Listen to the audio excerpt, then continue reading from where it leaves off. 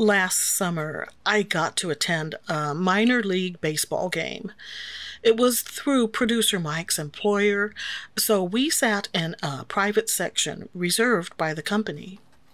This may all come as a surprise, since I haven't given any indication that I'm a sports nut, and I'm not, but if you've watched this channel for a while, you may have guessed that I don't get out much. So believe me when I say I had a wonderful time. It helped that the weather was just about perfect. In fact, at some point in this video, I'll share a few pictures taken with my phone. At the time, I didn't have much in the way of topical collaging materials, but I recently got my hands on a local magazine that had one or two related ads. That, in addition to the tickets, a small booklet acquired at the ballpark, and some ephemera that just made me think of baseball, was the motivation for this collage session. You see, I don't hate baseball. It's actually one of the few team sports I enjoy watching, but that's usually on TV. As far as attending a game, that's been merely a handful of times. Twice at Safeco Field, well, now called T-Mobile Park, and once at the old Kingdome. All Seattle Mariners games, of course, until this one. I've just got to get this out of the way. I live in the South Puget Sound area, but even I'm not sure how to pronounce Cheney Stadium. Is it Cheney, Cheney, Shaney? But that doesn't really matter, because the venue itself is great. Originally built in 1960, it had a pricey renovation in 2011. And I had no complaints. In fact, now would be a good time to share those pics I mentioned earlier. As I said, our group had a reserved space on the party deck. That included counter seating, tables and chairs, and a covered concession area at the back. Sure, it was the outfield, but that suited me just fine, as there was a relaxed, chill atmosphere there. The food and beverages on offer were hot dogs, hamburgers, macaroni salad, peanuts, popcorn, sodas, and beer. I've included a shot of Mount Rainier at dusk in the distance. My only complaint would be the hard metal chairs, which were actually okay for the first hour, but for a full 9 innings, not so much. And I really should have anticipated that. So if there's ever a next time, I'll be sure to bring along a comfy cushion.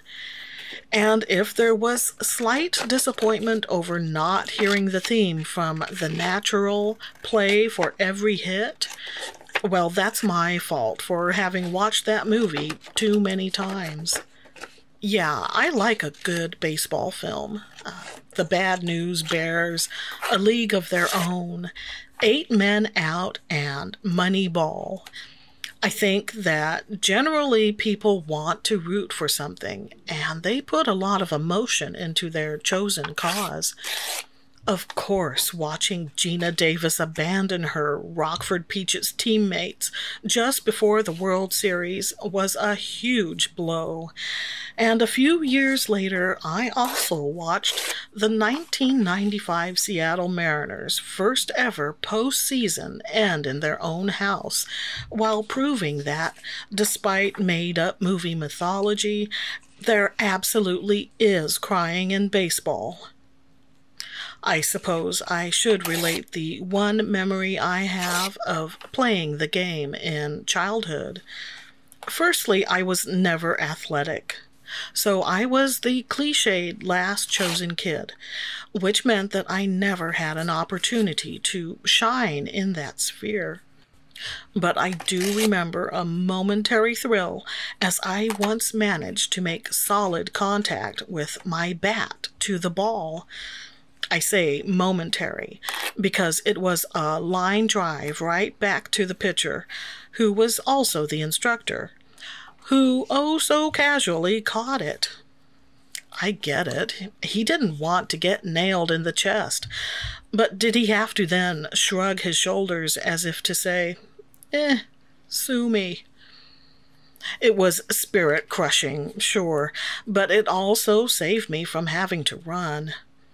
I, like Elijah Wood in The Faculty, think that a person should run only if they're being chased.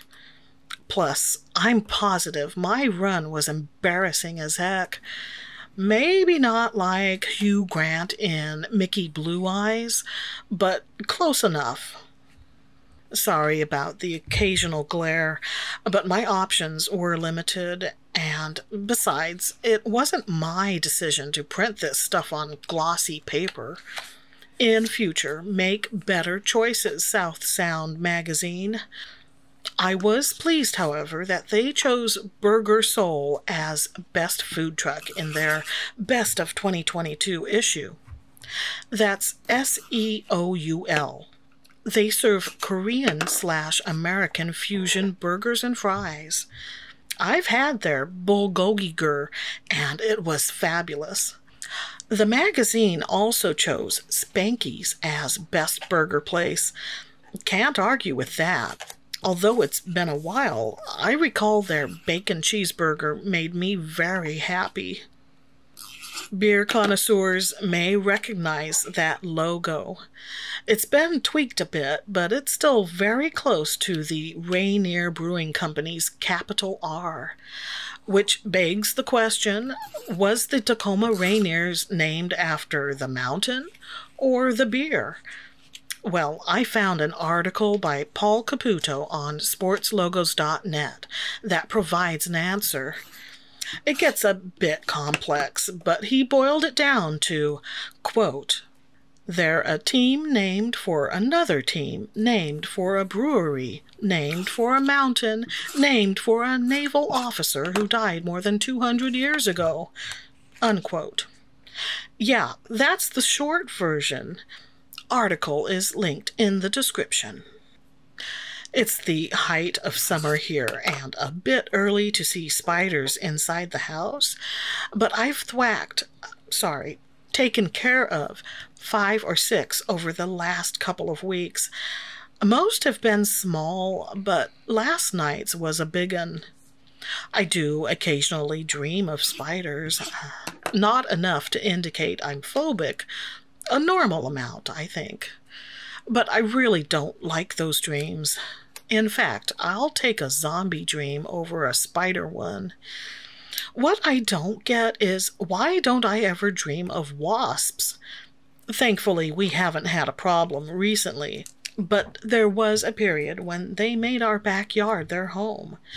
Then there was that horror movie I once watched called Stung, about giant mutated wasps. And just the other day, my character was attacked 6 times in one session on my Animal Crossing island. There should be some Nook miles for that, yeah? But in my dream world, it's like those vicious flying terrors don't even exist. Go figure. For those who may not be aware, on the Inkworks homepage, there's a community tab where I occasionally post notices, usually concerning upcoming videos and whatnot. So if you'd like to be in the loop on all things Inkworks, keep an eye on posts there. If you've got this channel's notifications set to all, that should be super easy. Admittedly, I did not post a teaser for this video because my collage content isn't as hot as the watercolor and fountain pen stuff. And that's okay, as it's more of a relaxation thing for myself. I'd considered not sharing this activity on the channel, but producer Mike insists that if it's creative, it should go up. sometime in the future, I plan to rearrange the workspace to hopefully include the secondhand wooden drop-down desk we picked up 6 months ago. It would make a nice setting for these collage sessions, I think. I'm happy to share this creative session. I've been wanting to do this one for a long time, and luckily I came across that May-June 2022 issue of South Sound magazine with its full-page Tacoma Rainier's ad. There's a link for the e-version of that, too. Look, I haven't got a clue if anyone uses those links, but they're there in the description just in case. It's not often one gets a free dinner and a show, so those days tend to stand out. Oh, and our team won the game. Until next time, stay artsy, my friends.